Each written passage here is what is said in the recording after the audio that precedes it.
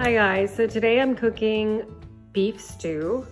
This is just the way I make it. There's so many different ways of making it. So today I'm just gonna quickly run through all the ingredients first before I show you how to make it.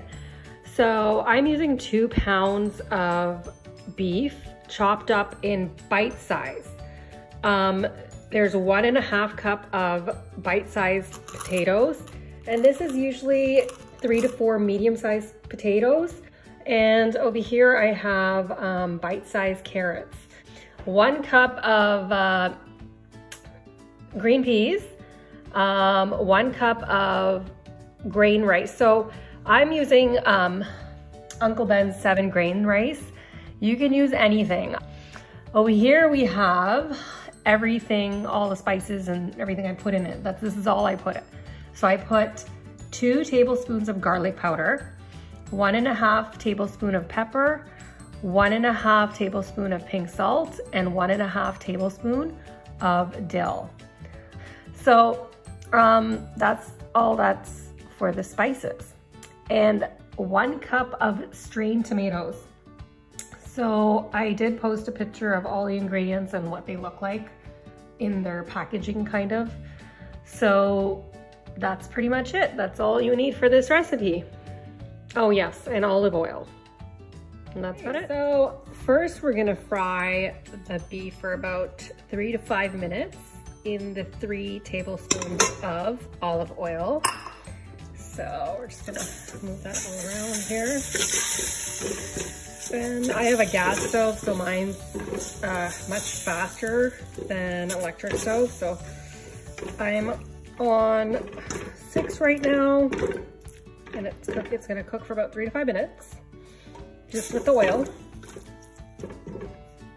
Okay, so the first step, what you're gonna do is put the 3 tablespoons in the pot, heat it up and add your beef in. Cook that for about 3 to 5 minutes. Then after that's done, you're gonna add in all the spices, which I mentioned earlier. Just pour it all in here. There you go. Stir it in.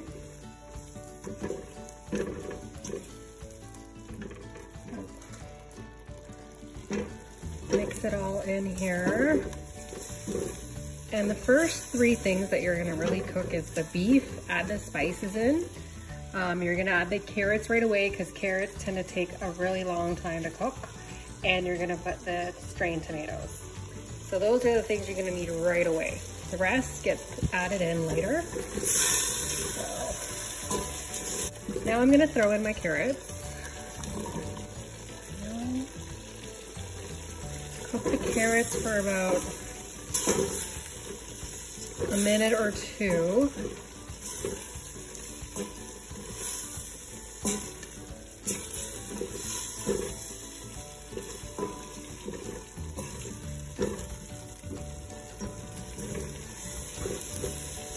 Okay, I'm just gonna add in my tomato sauce right away. And there's some there. I'm gonna add some water to it.